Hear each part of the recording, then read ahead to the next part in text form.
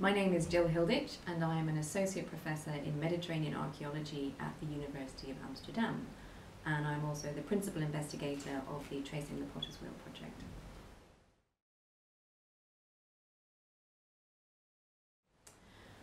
This project is called Tracing the Potter's Wheel because we are investigating how and where the potter's wheel was used to make pottery in the Bronze Age Aegean, a region in the Eastern Mediterranean. The potter's wheel gives us a fascinating insight into the ways that ancient craft technologies were adopted, adapted, and also rejected by prehistoric communities, both through time and across geographical regions. Studying these patterns or interactions between past people may also help us to consider the ways in which modern technologies spread through society.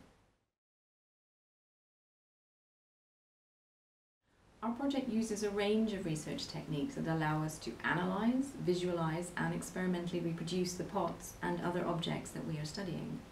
When we're in the field, either working in a museum or the storage rooms of an archaeological project, we use a combination of traditional photography with structured light scanning to create detailed 3D models of our objects. This macroscopic analysis is designed to help us identify which types of raw materials were used to make the ceramic object, and also which methods or techniques were used in its manufacture. Back in the ceramic lab here in Amsterdam, we focus on microscopic analysis using ceramic petrography with thin sections to more accurately determine composition, as well as experimental techniques to test our assumptions on how ceramic vessels were made and if we can tell the difference between these techniques. The Bronze Age in the Aegean spans just over 2,000 years and sits between the earlier Neolithic period and the subsequent Iron Age. It's a technological label, effectively, named for the dominant use of bronze within society.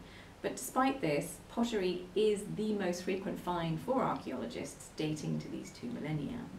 The Bronze Age is associated with a rise of technological capabilities, population density and settlement sizes. However, frustratingly, there are few Bronze Age texts to tell us about who these people were or how or why they built such impressive settlements. It is only really towards the end of the period that we begin to learn names of people and goods in the administrative Linear B tablets.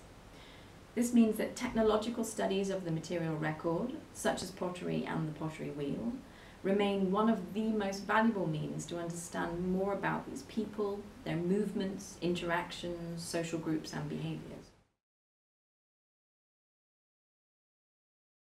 This region is wonderfully varied in terms of topography and geology, hundreds of islands and coasts, volcanoes, mountains, all of which are being inhabited and used by Bronze Age people in various ways, and often in what can be considered quite challenging environments today. Also, and perhaps more importantly, this region has been studied by both Greek and international archaeologists for over 130 years, which means we have an incredibly detailed understanding of pottery assemblages. That is, what types of pots were used, how they were decorated, and how they change in shape and decoration throughout the Bronze Age. And it's having this context or foundation for our project that was crucial, because we are looking to investigate questions concerning how those pots were made to help us understand when, where, and for what vessels wheel technology was used in the Aegean Bronze Age.